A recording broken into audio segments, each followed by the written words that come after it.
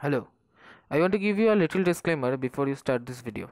This video is not any lesson or any teaching that I will give you. This video is just a podcast about a chapter in our book. So thank you. If this audiobook somehow helped you, please like, share and subscribe. Thank you. Chapter 2: Physical Features of India. You've already learned that India is a vast country with varied landforms. What kind of terrain do you live in? If you live in the plains, you're familiar with the vast stretches of plain land. In contrast, if you live in hilly region, the rugged terrain with mountains and valleys are common features. In fact, our country has particularly all major physical features of the earth. Example: mountains, plains, deserts, plateaus, and islands. The land of India displays great physical variation. Geologically, the peninsular plateau constitutes one of the ancient land masses on the earth's surface. It was supposed to be one of the most stable land blocks. The Himalayas and the northern plains are the most recent landforms. From the viewpoint of geology, Himalayan mountains form an unstable zone. The whole mountain system of Himalaya represents a very youthful topography with high peaks, deep valleys, and fast flowing rivers. The northern plain are formed of alluvial deposits. The peninsular plateau is composed of igneous and metamorphic rocks, with gently rising hills and wide valleys. Major physiographic divisions. The physical feature of India can be grouped under the following physiographic division. 1.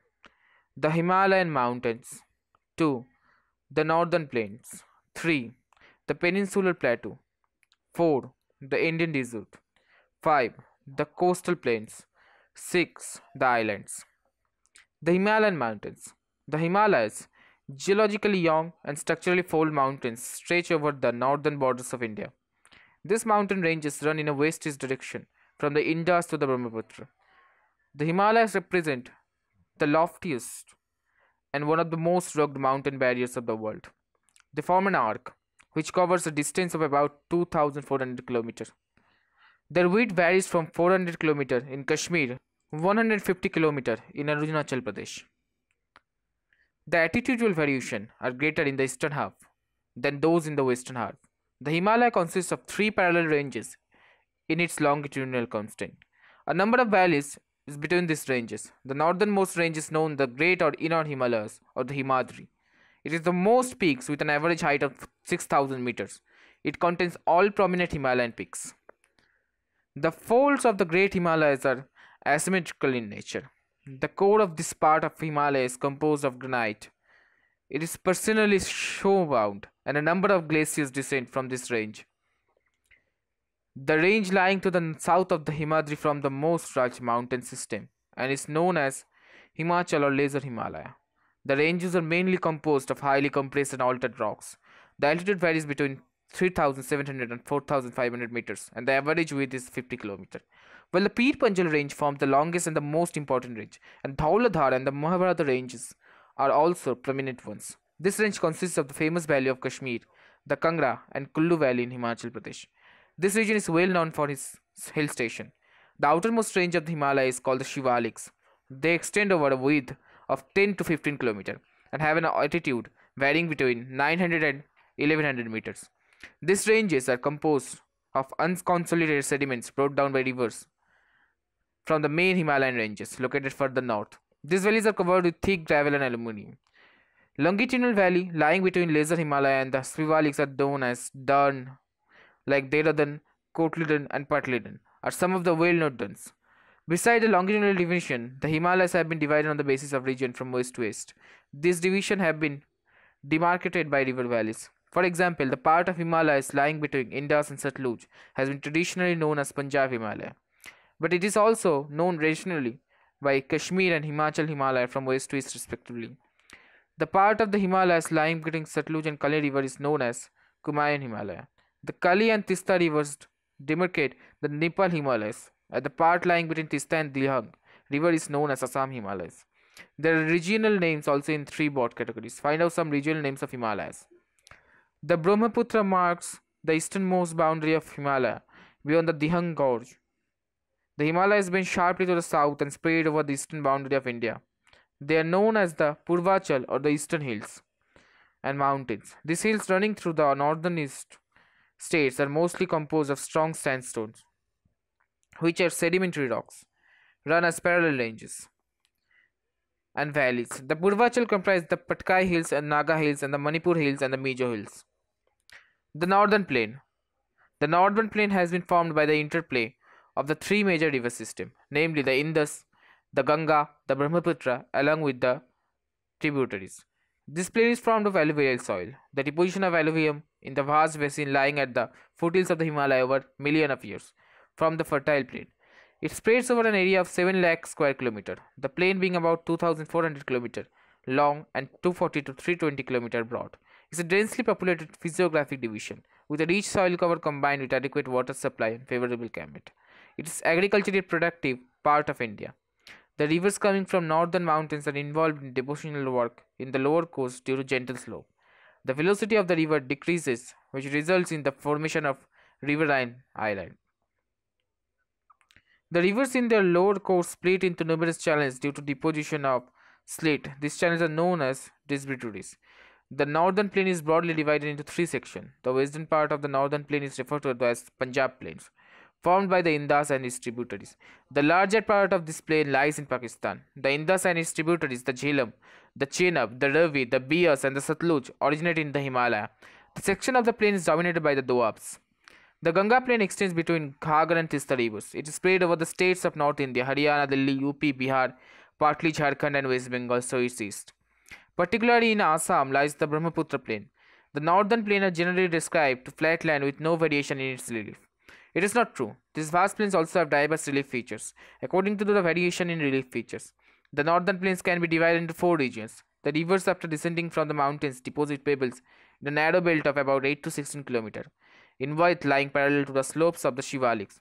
It is known as Bhavar. All the streams disappear in this Bhavar belt. South of this belt, the streams and rivers re-emerge and create a wet, swampy and marshy region known as Terai. This was a thickly forested region for the wildlife. The forests have been cleared to create agricultural lands and settle migrants from Pakistan after partition. Look at Dudhwa National Park in this region. The largest part of the northern plain is formed of older alluvium. It lies above the floodplains of river and presents a terrace-like feature. This part is known as Bhangar. The soil in this region contains calcareous deposits known as kakar.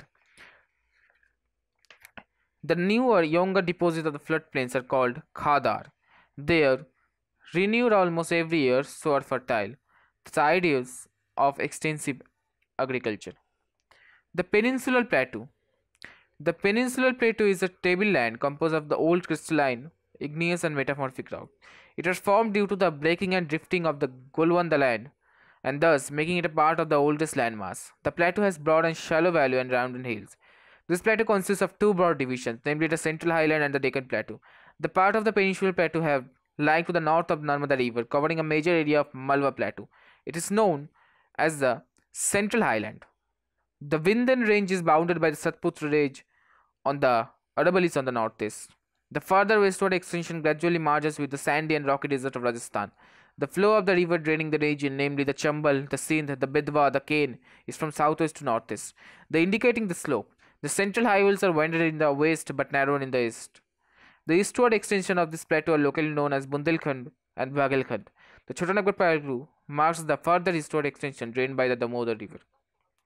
The Deccan Plateau is a triangular landmass and that lies to the south of the river Narmada. The Satpura Range flanks its broad basin in the north, while the Mahadev and Kaimur Hills and the Michael Range from the eastern extension. Locate these hills and ranges in physical map of India.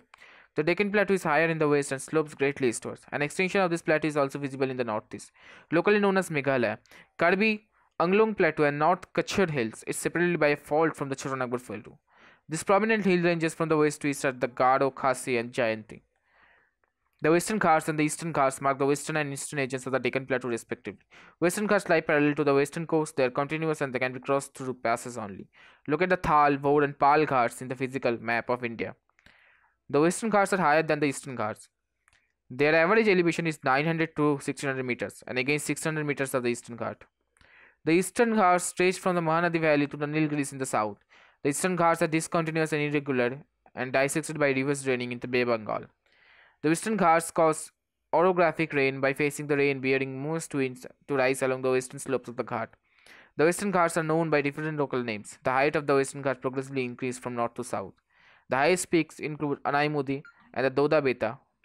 Mahendagiri is the highest peak in the Eastern Ghats. Shivra Hills and the Javadi Hills are located to the southeast of the Eastern Ghats. Look at the famous hill station of Udgamandalam, popularly known as Ooty and the Kodaikanal. One of the distinct features of the peninsular plateau is the black soil area, known as Deccan Trap. This is a volcanic origin, hence the rocks are igneous. Actually, these rocks have denuded over time and are responsible for the formation of black soil. The Arabali Hills lie on the western and northwest margin of the peninsular plateau. These are highly eroded hills and are founded on the broken hills. They extend from Gujarat to Delhi in a southwest-northwest direction. The Indian Desert. The Indian Desert lies toward the western margins of the Arabali Hills. It is an undeveloped sandy plains covered with sand dunes. This region receives very low rainfall below 150 mm per year. It is an arid climate with low vegetation over. Streams appear during the rainy season. Soon after they disappear into the sand as they do not have enough water to reach the sea. Luni is the only large river in this region. Burchans cover large areas but longitudinal dunes become more prominent near the Indo-Pakistan boundary. If you visit Jaisalmer, you may go to see a group of burchans. The coastal plains. The peninsular plateau is flanked by a stretch of narrow coastal strips running along the Arabian Sea on the west and the Bay of Bengal on the east. The western coast sandwiched between the Western Ghats and the Arabian Sea. It is a narrow plain. It consists of three sections. The northern part of the coast is called the Konkan, Mumbai, Goa. The central stage is called the Kannad Plain, while the southern stage is referred to as Malabar Coast. The plains along the Bay of Bengal are wide and level. In the northern part, it is referred to as Northern Sarkar, while the southern part is known as Coromandel Coast. Large rivers such as Mahanadi, the Godavari, the Krishna, and the Kaveri have formed extensive delta on the coast. Lake Chilka is an important feature along the eastern coast. The islands. They have already seen that India has a vast mainland. Beside this, the country has two groups of islands. Can you identify these groups? Look at the Lakshadweep island group lying close to the Malabar coast of Kerala. This group of islands is composed of small coral islands.